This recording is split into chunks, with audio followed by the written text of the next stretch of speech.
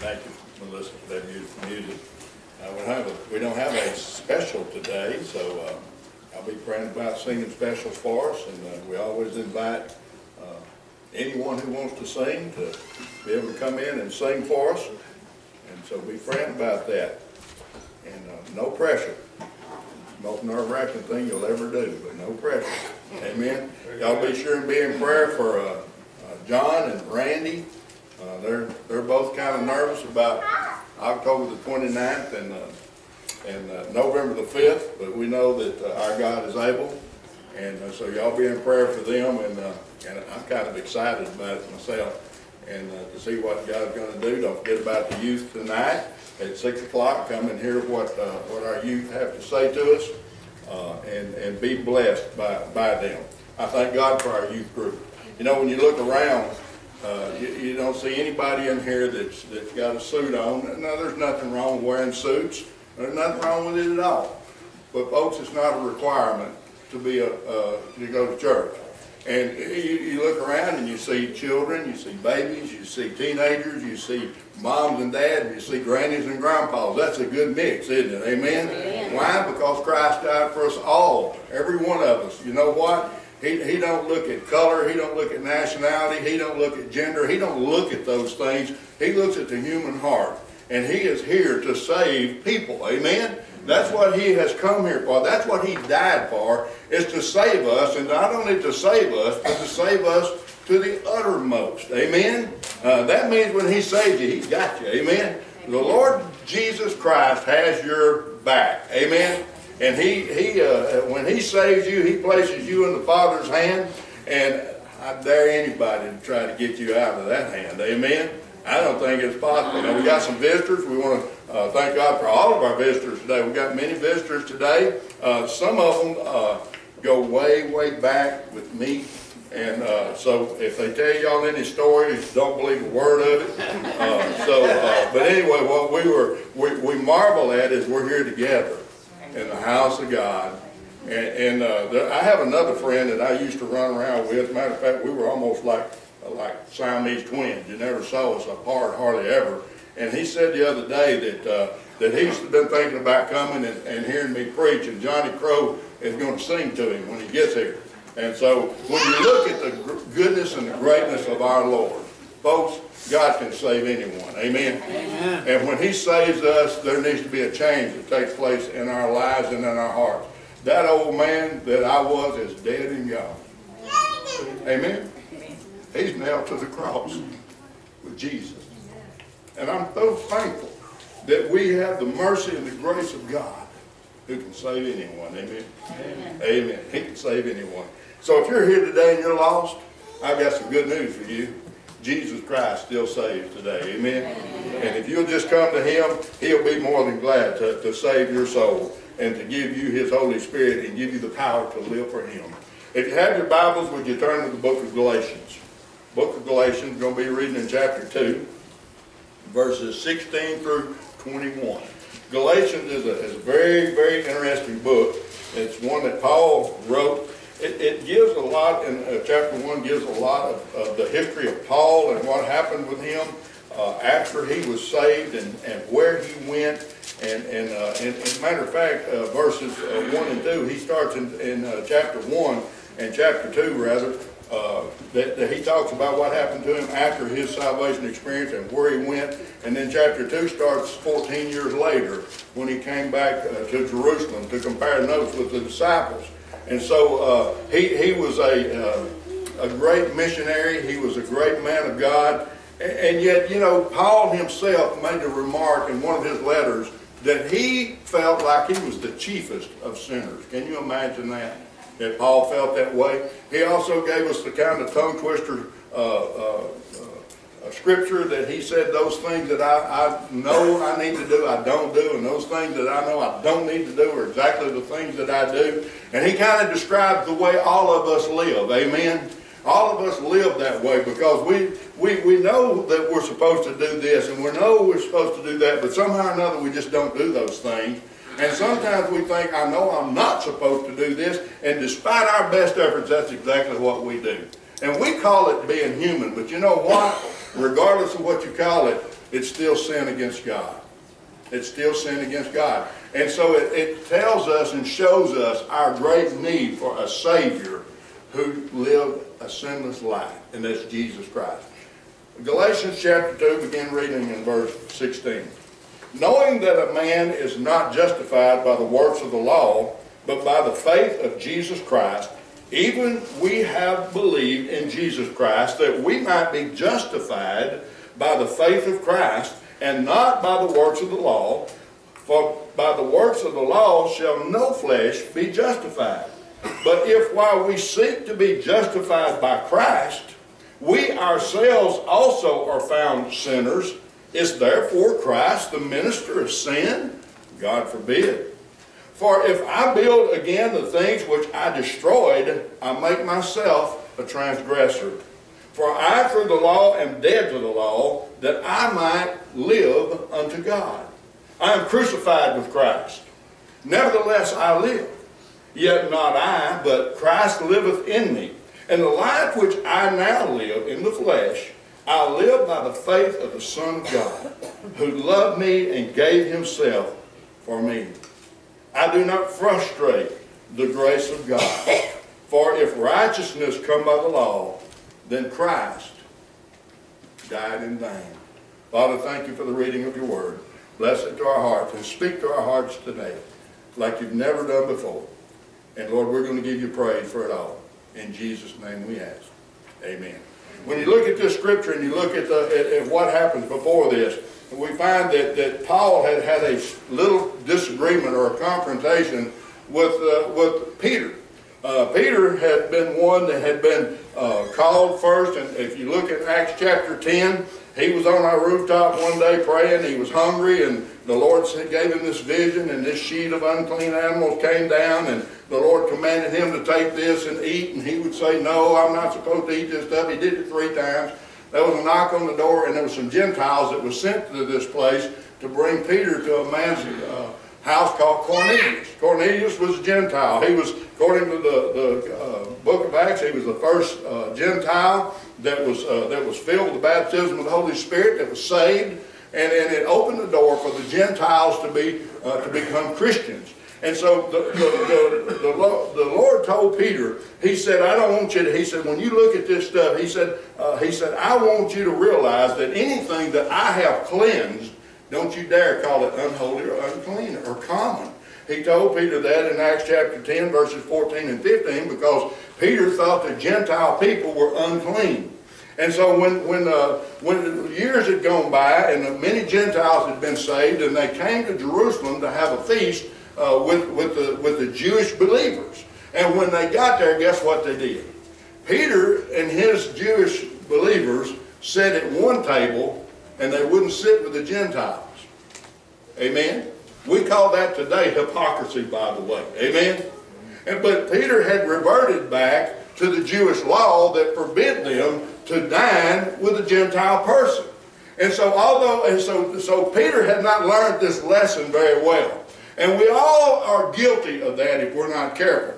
We'll all get saved and the Lord opens up all these doors. You know, if you brought a group of black people into the church and you said, well, we're going to have a fellowship back here, if you're not careful, you'd wind up with all the white folks sitting at one table and all the black folks sitting at the other table. You're not having fellowship at all, amen? You're separated yourself, and the Lord says he don't want any part of that. So Paul had confronted Peter about that and told him, he said, you didn't do right. And sometimes we have to do that with each other. Sometimes we have to call each other's bluff and say, you know, you can't talk about a certain group of people this way. You can't act toward a certain group of people this way. The ones that the people that Jesus Christ has saved belong to Christ, and like it or not, when he saves somebody, we all become brothers and sisters in Jesus. Amen? It don't make any difference what color you are, or what nationality you are, or what background you have, how rich you are, how poor you are, how well dressed you are, or how scroungy you look. It don't make any difference to the Lord about those things. What makes a difference to the Lord is that you have received Jesus Christ as Savior, and you are filled with the Holy Spirit, and now we have a fellowship, and we are bound by Jesus Christ to love one another. Amen? And to treat one another with great dignity, with great respect. As a matter of fact, Paul teaches us that we are to esteem others greater than ourselves. Wouldn't this be a wonderful world if everybody thought of their neighbor as being better than they are themselves? Amen? You would start treating people better. Jesus gave us a golden rule. He said, do unto others as you would have them to do unto you. Wouldn't this be a beautiful world if we did those things, just those two things right there? That we esteem others greater than ourselves, and we did unto everybody as we would have everybody to do unto us. This place would be a lot easier to live in. Amen? We would be a lot better people. The churches would just be flourishing because Christians would go out and people would actually see Jesus Christ living in their lives. Folks, one of the great downfalls of our Christianity today is people don't see Jesus in us. Amen? And so Paul begins to address this situation. He gets down to verse 16. He says, knowing that a man is not justified by the works of the law. Folks, Peter could not justify the way he acted toward the Gentile people by the law because Peter didn't live under the law anymore. Amen? Peter was not saved by the law. And folks, you can compare the law today to works that we have as Gentiles. Folks, it don't make any difference how good you act. You're not saved by your actions. You're not saved by your works. You are saved and justified because Jesus Christ died for you. And that's the only way that we can be saved, the only way we can be justified. And he went on to say, but by the faith of Jesus Christ, this is the way you're justified. Even we have believed in Jesus Christ that we might be justified by the faith of Christ. Amen? And not by the works of the law. And we're not justified by our works either. Folks, works are great things. They cannot save you. And I know that we're beating a dead horse here. We say this all the time. We said this so many times right here in this church house. We're not saved by the good works. We are saved and then we do good works. Amen? We got it all backwards somehow or another. And a lot of people think as long as I'm doing good, I'm okay. Folks, you're never okay unless Jesus Christ has saved your soul. Amen. Amen. You're never okay. I don't care how many good works you do, because the good works will not get you anywhere. And so we somehow or another in this generation and in the generations of the past, somehow or another, we've gotten to the point where we think, okay, I'm not saved by works, so why do them? And so we need to get away from this idea, and we need to realize that we are justified because Jesus Christ died for us and saved us. But when we are saved and justified, now we need to start performing good works to do it for His glory, to do it for His honor, to do it for His praise, so people can see Jesus Christ in us. The whole idea of Jesus dwelling in us is that He can do the works that He came to do through us. Amen? And He empowers us to do those works. And in order for us to do that, we've got to live a certain lifestyle. The lifestyle that depicts Jesus Christ is in control of us. Amen? And we've gotten so far away from that. And so we need to get back to the basics of Christianity, and I think we can find the very basics of Christianity in these scriptures right here. Number one, we are justified only by Jesus Christ, by faith in Jesus Christ, not by any works. And then he goes on to say in verse 17, but if while we seek to be justified by Christ, we ourselves are found, listen to this, sinners, is therefore Christ the minister of sin? God forbid. For some reason, we have used the excuse that all have sinned and fall short of the glory of God. So since all are sinners, it's okay for us to sin. We can't help ourselves. Is that what the Scripture tells us? Well, that's what I used to believe. I did. I used to live just like that. I thought that I could just sin all I wanted to and it was okay. You know what? It ain't. Ain't okay. I'm sorry for that South Arkansas. It ain't okay. It's not okay to sin. You're never justified through sin. And Paul wants to remind us and tell us, whether we're Gentile or whether we're Jewish, he said, when you tell people that you are justified by Christ, and then you yourself are found to be a sinner, you know what that makes us? It makes us a disgrace to the grace that God has given us. If we have the mindset, oh, I can sin, I can do this, I can do anything I want to, and I'm already saved. Folks, you got that attitude, you better look at your salvation experience. You may not have the goods. Amen? A saved person should never, ever want to sin. A saved person should never, ever try to justify their own sin because they say, well, it's everybody else is doing it, or I'm not doing as bad as old so-and-so over here. Amen? We never need to try to justify ourselves that way. Folks, we are called out to darkness into His marvelous light. Amen? And the light of the gospel of Jesus Christ shines down upon us and brings to light the sin in our lives. It's dirty. It's like when you flip the light on and that big cockroach runs across your cabinet. He can't stand the light. That's the way sin ought to be in our lives. It ought to flee from us. Amen? Because we know Jesus Christ. And we know that He is the light. And He says we cannot be found as sinners, because when you act like everybody else, people is not seeing Jesus Christ in you. Amen? How many of you believe that there are a lot of people that the only Christ they ever see is in a person? Amen? There's a lot of them. The only Bible a lot of people ever read is a Christian man's walk with Jesus Christ. And we say, well, it's not right to put that much pressure on us. Folks, the Bible in John 3:17 says that Jesus Christ came not into the world to condemn the world. It's not our job to condemn sinners. It's not our job to condemn anybody. Why? He went on in verse 18 of John chapter 3, and he says, because they are condemned already.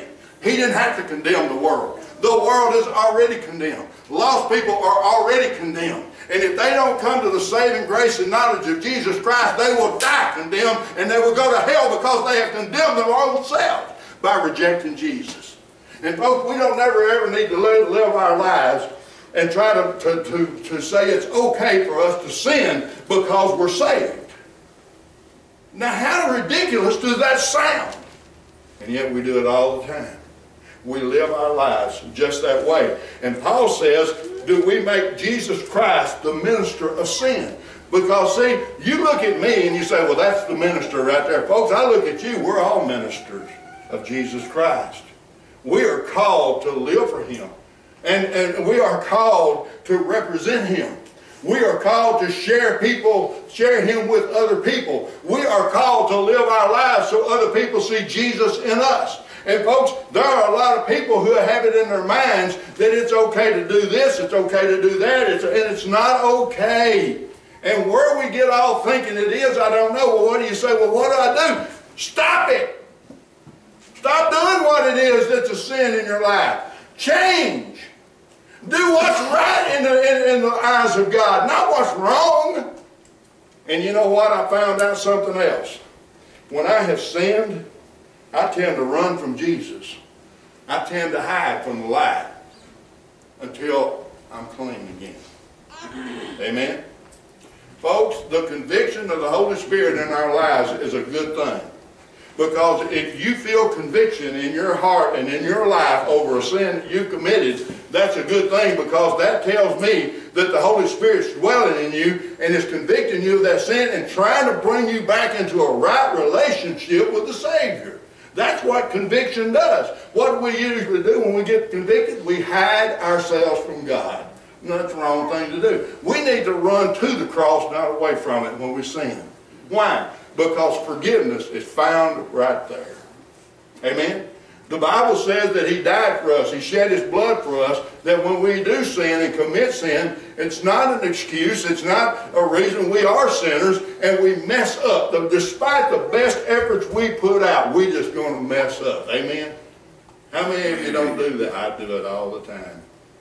My wife's constantly saying, you don't need to be doing that. Amen? I'm scared to tell her that. She tells me that all the time. She told somebody this morning that I have road rage, and guess what I do? Have you ever been going along there by yourself and somebody cuts you off or somebody do something stupid around you and you just go ballistic and you start screaming and hollering, and all of a sudden you come to this realization and the Lord kind of pecking you on the shoulder the whole time you're doing it, and you're ranting, you're raving, and all of a sudden you're saying, who am I talking to? Amen? It happened to me just the other day. Just about every time I drive, it happens. And I was driving along there and I was talking bad about this fellow. I don't know who this guy was. And he really didn't do anything that bad. He just tripped my trigger. That's what he did. And I was sitting there talking bad about this fellow. You know, calling down fire from heaven to smack that truck.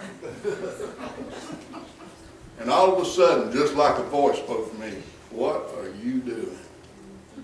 Who do you think you are? Listen to yourself. Now guess what I got to do? I'm sorry, Lord, I didn't mean to act that way. You know why? And I was by myself. Folks, we need to learn to do that when we're in the presence of other people too. When we say something vulgar, we need to feel that conviction and apologize right then and say, I'm sorry to the Lord. Amen. Because it's available. And he said, so and when you do these things, you try to make Christ the minister of sin by saying it's okay for me to sin because I can't help it.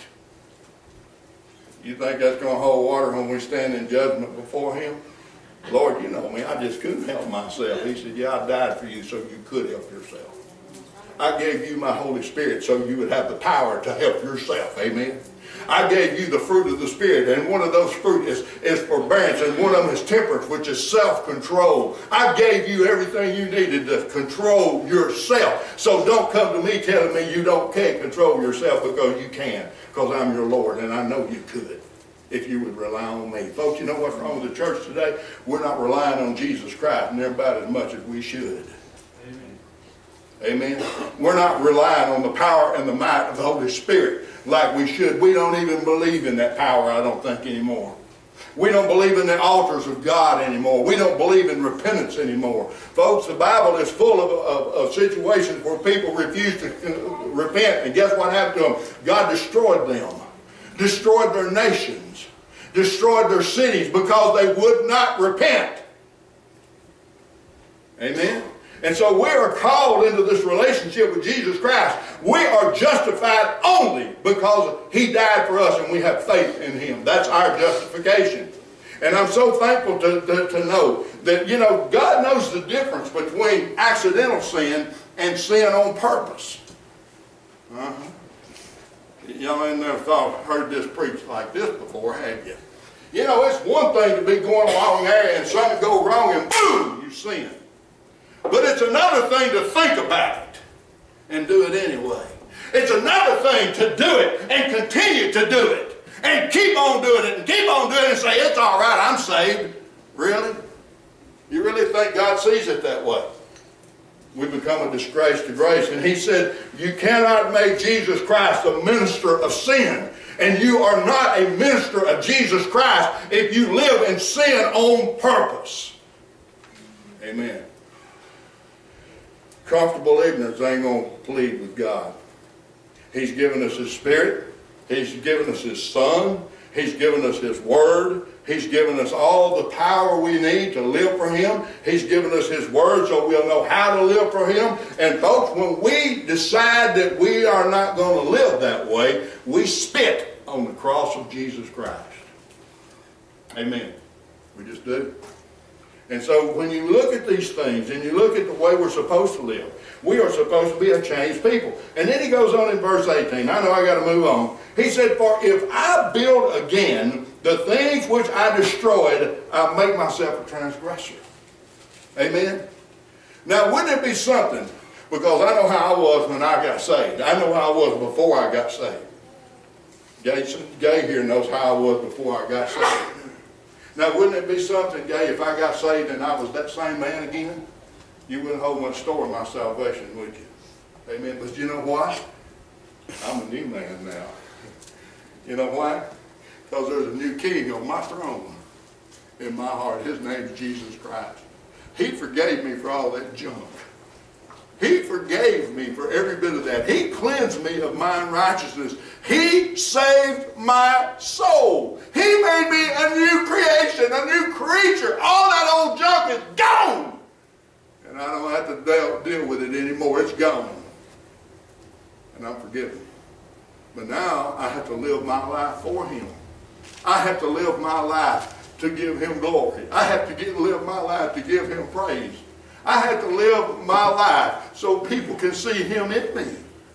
And I cannot live in fornication. I cannot live in adultery. I cannot live a thief. I cannot live a lie. I can't live a vulgar life and let people see Jesus in me. It's not there. Amen? I cannot make Jesus Christ the minister of sin. And so when I go back to the way I was, the Bible says the dog will return to its vomit. People get grossed out by that. But you know what? That's a better picture of sin and us returning back into our sin than I can think of. He said you can't wash the pig and turn him loose. He ain't going to stay clean. He's going to go back to the mire. You know, we look at that and say, well, that's who I am. I'm the pig that went back to the mire. That's a shameful, disgusting thing for us to say because we're not pigs. We're people. Amen? And the pig can get by with that. People cannot. Amen? When the Lord Jesus Christ saves your soul, there is something that happens to us. We become different. And we can't revert back to who we were. Amen? It's not supposed to happen. Look in verse 19. For I through the law am dead to the law, that I, listen to this, here's the part that hangs us up. I might live unto God. Folks, when Jesus Christ saved us, that old man is destroyed. Now, we are supposed to live unto God. That means live God's way. Live our lives in agreement with God's Word. To realize that when we, and you know what, part of His Word is that when we do sin, we can confess that sin, and He's faithful and just to forgive us that sin, and the blood of Jesus Christ cleanses us from that unrighteousness. He has made a way for us because He knows how imperfect we are. And we need to be sure we take full advantage of the blood of Jesus. And quit thinking for some reason, well, I'm saved, I've sinned, it's an automatic forgiveness. That's not scriptural at all. Not at all. It requires effort on our part. When we feel conviction, which is our alarm, it goes off in us, our reaction to conviction should be to hit our knees and confess our sin and change from that sin. Amen? Amen. That's the way it does. So we go on and he says, I got to live, and I love this next scripture. It's one of the favorite scriptures in the Bible. Paul shows us in verse 20. He said, I am crucified with Christ. Amen. How many of you believe you have been crucified with Jesus Christ? You better get your hands up if you think you're saved. Amen. Because he says, I am crucified with Christ. But you know what? He said, nevertheless, I live. And that was a confusing thing to those Jewish people and those the Gentiles that were hearing this, because they knew what crucifixion was, and they knew the violent death that was involved in it and the agonizing death that was involved. And Paul made a remark that I was crucified with Jesus, but I live. You know what? A lot of people say, well, I died for Jesus. He don't want you dying for Him. He died for you. Amen? He wants you to live for Him. And I got news for you. Those people that say I'll die for Jesus is not living for Him, ain't going to die for Him either. Amen? If you don't have the power to live for Him, don't look for the power to die for Him. Amen?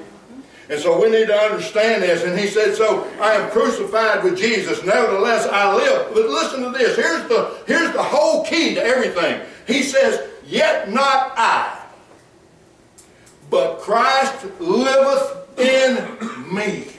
You know why a lot of people can't live for Jesus that are trying to? Because Jesus don't live in them. I told y'all this before, and I saw a new statistic the other day about Billy Graham. You can rest assured Billy Graham is a man like I am. But you know what? He made a remark when he first started preaching that he felt like 20% of all the people that sat on the church pews were lost. When he got to be an old man, up around 80, he's still preaching. You know what he said? I've got a feeling that about 80% of all the people who sit on church pews are lost. His mind changed from the time he was a young evangelist until he was an old evangelist, just because of the way he had seen the people who are supposed to be Christians live. Amen? That had made Jesus Christ a minister of sin in their lives. That had used the blood of Jesus as an excuse to be able to do anything they wanted to do, and it was going to be okay. Folks, that's not the way it is. He says, Christ lives in me, and the life which I now live in this flesh, I live by the faith of the Son of God, who loved me and gave himself for me. Folks, I got a lot of making up to do. Amen? I owe Jesus a debt I can't ever repay back. As long as I live, if I just begged him every day and lived for him every day, I couldn't pay back what he's done for me, what he's forgiven me for. And it's up to me to be filled with his Spirit and to realize in the life that I now live, although I'm still in the flesh, I live for Jesus. I live for him. Why? Because he loved me and he gave himself for me. Folks, we make the remark all the time, oh, I love Jesus. Oh, I love Jesus. Oh, I love Jesus. Jesus died for me. You know what Paul says? If you say that, live it. Live it like you mean it. Actions speak louder than words, y'all. And it's one thing to say I love Jesus. It's another thing to live like you love Jesus. And he says the life I now live, I'll live by faith in the Son of God, because he loved me and because he died for me. He made it personal to himself. Amen? I love that phrase, a personal relationship with Jesus Christ. I hope you all have one. Amen? Because you can't live a relationship with Jesus Christ through your husband or your wife. You live it through yourself, because he dwells in you. I'm going to go on to the next verse, and I'm going to close this. He said, I do not frustrate the grace of God. You know why he said that? He lived every day of his life to promote Jesus Christ, to promote salvation. If you read the things that happened to the Apostle Paul, if a third of those things happened to me or you, we would quit sharing the gospel with anybody. But he didn't. He said, I live every day because he loved me and because he gave himself for me. And I do not frustrate the grace of God. For if righteousness come by the law, then Christ is dead in vain. Folks, if righteousness comes to us through the works, Jesus didn't need to die. But he did. I guess the question today, do you live your life in such a way that people know without a doubt that Jesus Christ is your Savior and your Lord? The life that you now live, does it reveal that about you? Or do you frustrate the grace of God? You know what that means? It means you bring agony and pain to the grace of God. You bring agony and pain to the church of God. You bring agony and pain to the righteousness of God. And folks, if you frustrate the grace of God, you become that disgrace to grace. And you're not even usable by God. Which are you? How do you live? Do you live every day because you know Jesus Christ loves you and died for you, and he dwells in you, and you want people to see that? I hope you live your life that way. Would you stand, please? These altars are going to be open for prayer. It's my prayer to you, for you today, that if the Lord has spoken to you in any way, if he has shown you a sin in your life, or that you are a frustration to His grace, these altars are open for prayer. Would you please come up here and tell Him you're sorry and you want to live for Him from this day forward. Maybe you're here and you know you're living in sin. You know you're living in displeasure of the grace of God. Come up here and give Him that sin and turn away from it and make it right before Him. You have that power. Maybe you're here today and you say, I don't even feel like I have that power. I don't feel the conviction for my sin. Folks, come up here and let me tell you how to be saved. How Jesus Christ can love you and live in you and fill you with His Spirit and forgive you of your sin and give you that power to live for Him. Please bow your head, close your eyes. Concentrate on Jesus Christ today. Concentrate on His goodness, on His grace, on His mercy, and realize how much He loves you. He said, Father, nobody takes my life from me. I'm giving it. Who did He give it for? He gave it for me and you. He voluntarily let them nail Him to the cross. He voluntarily took those lashes upon His back. He voluntarily toted that cross to a hill. And He voluntarily laid on that cross and they nailed Him to it. Why? So it didn't happen to me and you. What else could He do to show how much He loved you? No wonder He said, no greater man, no greater love has a man for another than that he will lay down his life for him. Folks, He said, I can't show you any greater love than what I've shown you. I've laid down my life for you. Would you come to me? That's all He's saying. Come to me. His invitation to us, folks, is always, come to me. If you're burdened, if you're heavy laden, come to Him. If you have unresolved sin in your life, come to Him. If you want deliverance from a sin, come to Him. He said, I can handle that sin. I can handle your burden because I love you that much. Would you come?